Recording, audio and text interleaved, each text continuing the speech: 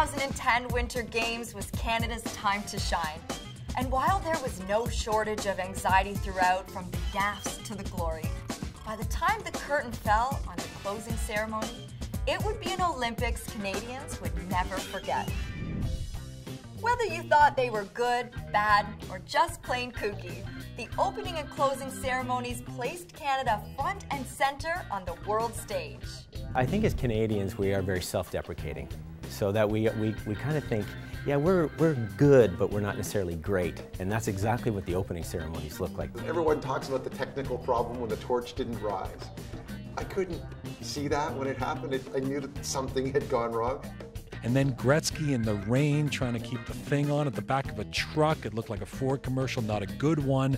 Going to light a cauldron that people couldn't actually get anywhere near because you had to look at it behind a fence. The lip syncing. Can we stop the lip syncing already? And the pillar doesn't rise. I looked at it and thought, didn't they think this thing through?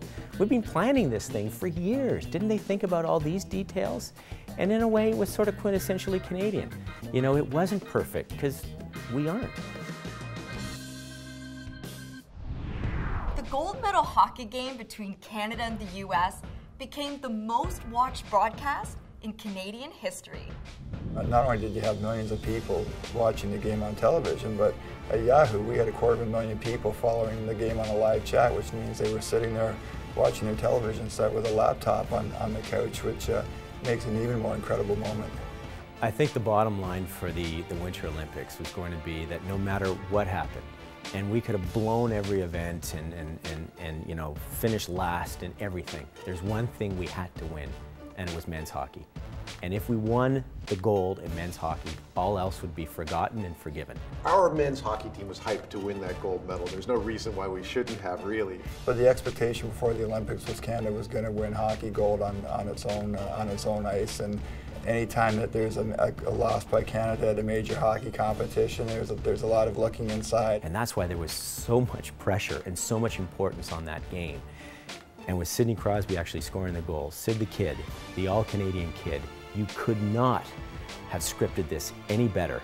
It was his Olympics to win or lose, and he won. It was a storybook ending.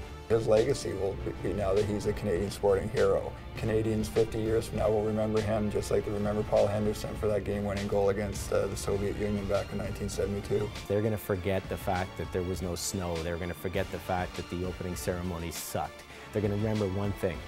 We won the gold, and it was Sid the Kid who won it in overtime. Perfect ending. We walked into the games with a bravado uncharacteristic of our national personality. Own the podium, we declared to the world. There was this Own the Podium campaign that a lot of us had issues with. Do we really want to own the podium? Is it not good enough to want to compete? Is it only about winning? The medals mean everything. On the other hand, why shouldn't we own the podium? Canadians don't actually believe in the things that we say we can do. So when we said own the podium, we really meant own the podium. We weren't actually going to own it. We just sort of said, hey, let's go own the podium. I don't think we actually expected we could get that many gold medals. As the Olympics went on, there was this wild trajectory of, in the first week, desperation, despair, disillusionment because we didn't have a lot of medals. It all changed one weekend with Alexandre Bilodeau. The moment that he won that first gold on Canadian soil, everything seems to change. And then this almost Hollywood-like rise of emotion as we started to gain the medals. People started thinking, hey, maybe we can own the podium, or at least part of the podium.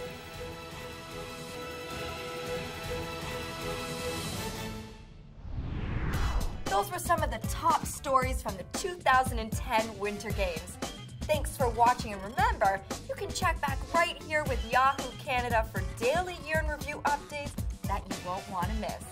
In the meantime, feel free to share this video with all your friends